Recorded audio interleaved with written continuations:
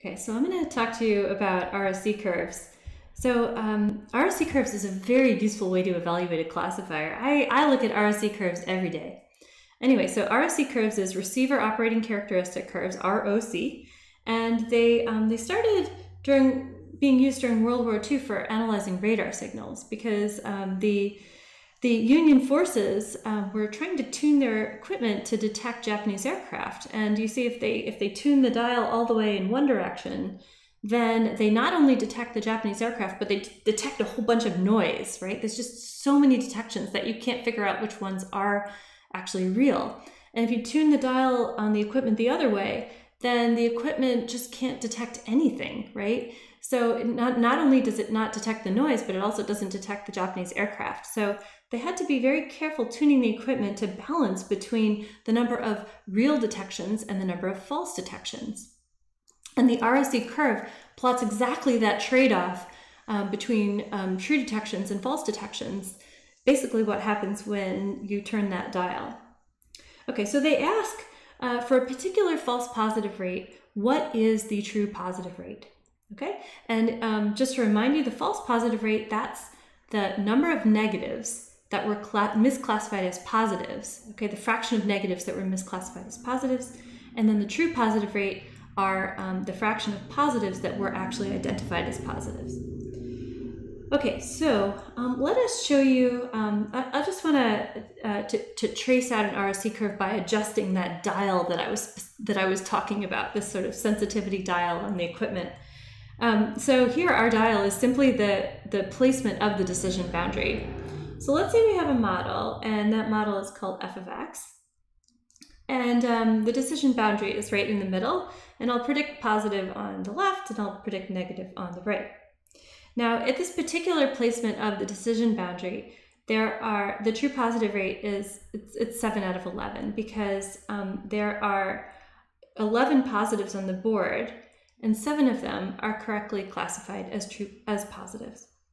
Now, the false positive rate is 3 out of 12 because there are 12 negatives on the board, and 3 of them are predicted to be positive. Okay, so then I can change the dial and move the decision boundary, right? I'm not changing the function, I'm just simply changing where I'm going to place my decision boundary.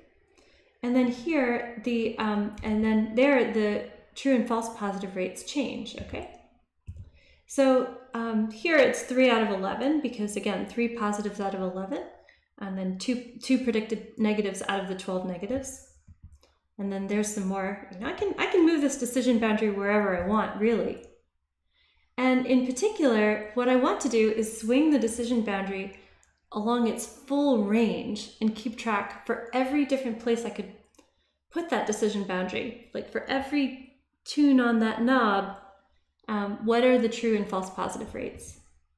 Okay, so I'm going to do that. So I'll swing the decision boundary along the full range, and then for each placement of it, keep track of the true and false positive rates, and then I'm going to plot them on a plot. Okay, so here they are, and I could keep going, right?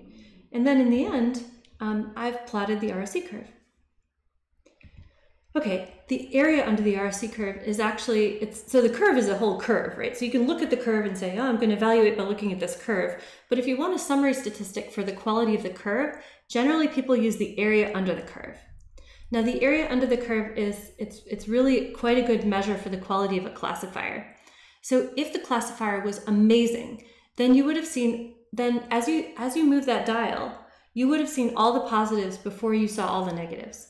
So in that case, your true positive rate would have gone all the way up to 1 before hitting any false positives. And so your ROC curve would look just like going up and then over, okay? And so in that case, your area under the ROC curve would be 1. So the best possible AUC that you can get is 1.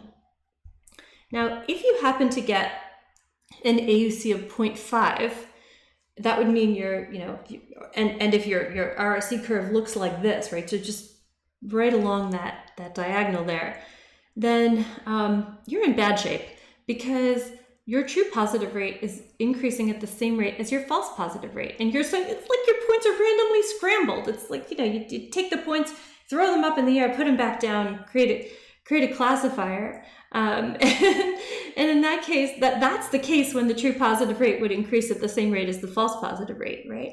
So you really want to be better than that line.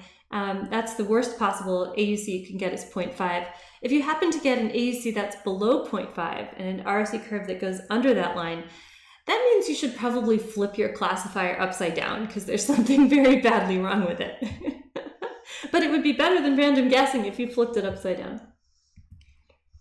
Okay, so I've gone over several ways to evaluate a model, most of them stemming from the 4 statistics within the confusion matrix.